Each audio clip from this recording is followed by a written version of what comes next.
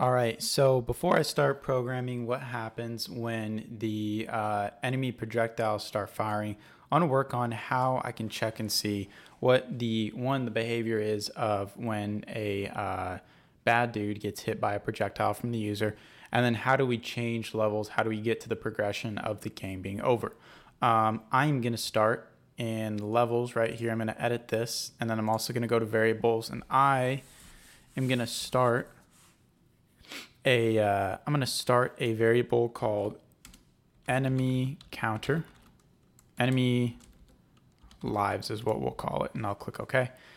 And then inside the levels custom block, I am going to put a counter that represents the number of enemies in each level. So here I put enemy lives is equal to level number plus 2.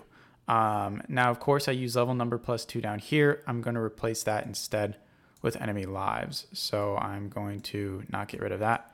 Get rid of this, and then do this instead.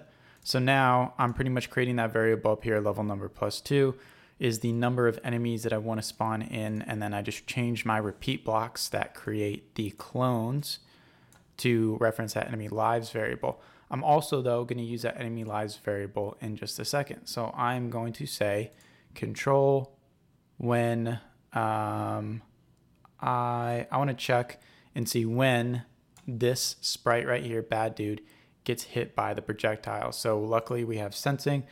I have the touching block right here. So I'm going to change touching to touching player, wherever it is, projectile, right? When I get hit, the first thing I'm going to do is hide. So I'm going to completely not show the clone anymore. I'm going to change my enemy counter by 1.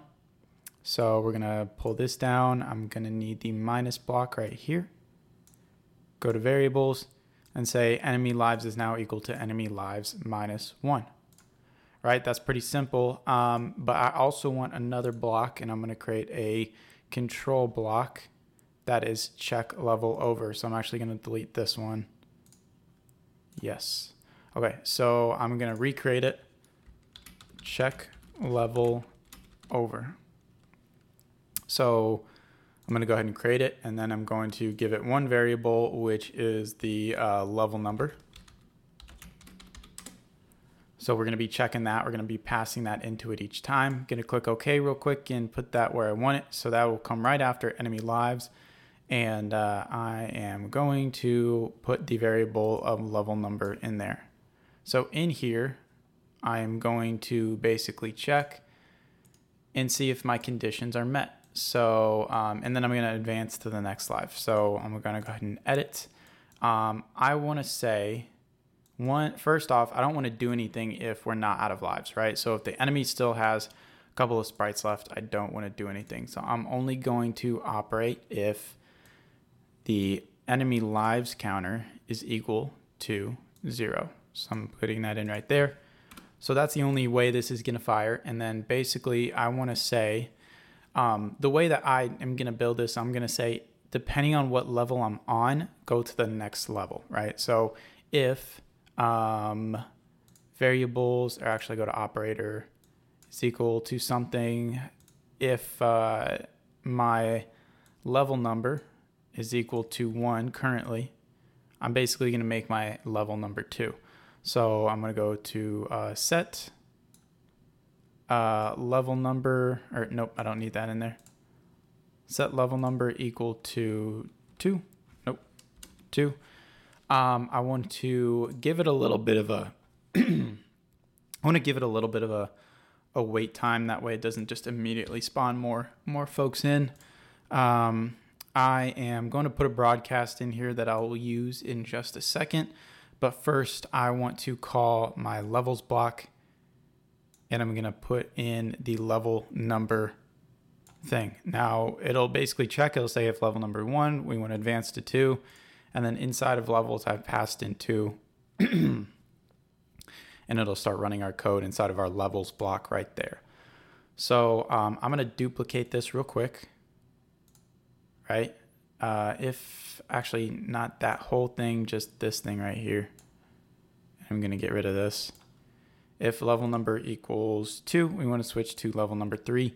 And then I'm going to say here, level 2 start. And here I'm going to say new level 3 start. And I'm going to check one more time, and I'm going to see if level number equals 3, I'm basically going to end the game. So I'm going to just do one single broadcast for now. I'm going to call it game win will be the name. So go ahead and get rid of these, click OK, so that saves. And real quick, before I continue, I want to make sure I delete this clone, right? So now we've done all that. We've said, the enemy lives is equal to enemy lives -1. Nope, -1. And then we check and see if the level's over. So I should be able to run this now and get what I want. You can see enemy lives there. In just a second, we'll change to 3. And once they spawn, right, if I hit 1, that lives decreases.